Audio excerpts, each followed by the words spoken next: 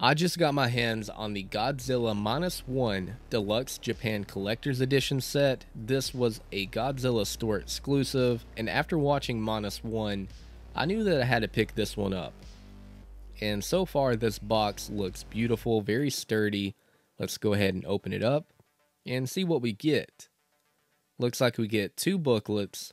This one's a little bit more on the thin side, and I'm not really going to know what's going on in these booklets, but they look pretty cool. And let's pick up the other one.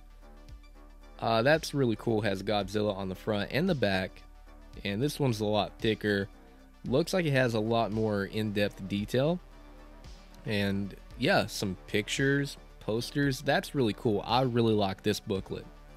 And now for the main reason of this set and unboxing, and that is going to be the 4 discs that are contained in this set. We get Godzilla Minus One on 4K and Blu-ray, and then on the right side we get Minus One minus color on Blu-ray, and a special Japanese Blu-ray bonus disc. I'm very happy with this set overall. I think it was worth buying, and that was my unboxing. Let me know what you thought of Godzilla Minus One. Did you enjoy the film? Me personally, I thought it was an absolute blast.